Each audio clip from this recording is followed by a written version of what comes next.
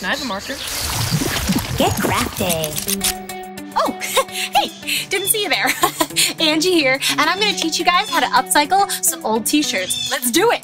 Upcycle, upcycle, upcycle, yeah. You will need some old t-shirts that you don't wear anymore or that are too big for you. Yeah, this isn't really me. Some pony beads and a pair of skizzes.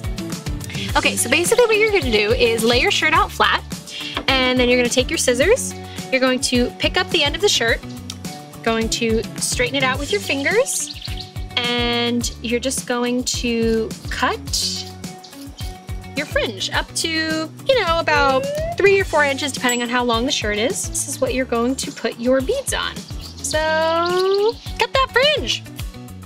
Make sure to cut through both layers of the shirt, the front and the back. Put 2 or 3 beads on each fringe and tie a knot at the bottom to keep them there. It's actually quite relaxing.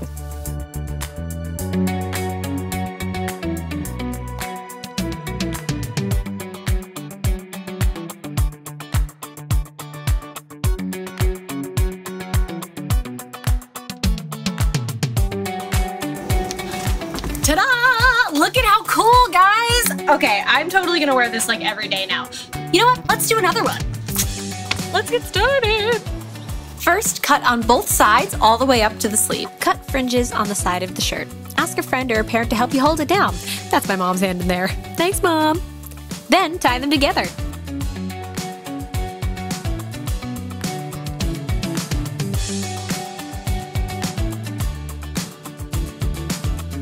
Now it's your turn. Find some old shirts and upcycle them.